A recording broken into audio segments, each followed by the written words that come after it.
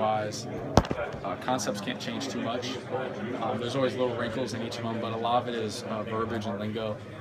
Just understanding how to talk with coaches and different play calls, stuff like that. But for the most part, you can't put 3 guys in one spot on a pass play. That doesn't usually work too well. Is there more freedom here at the line of scrimmage, do you think, to change plays and all in this system? Do you have a feel for that yet? No, I wouldn't say I have a feel for that yet. I think a lot of pro systems, you have a lot of freedom in that regard.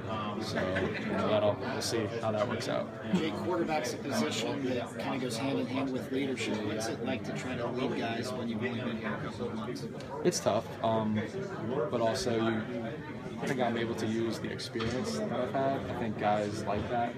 And I could be completely wrong, obviously. But I'll ask around. Yeah, exactly. You find out. But it's just trying to, become that leader, but also understanding that, you are, in a way, a young guy.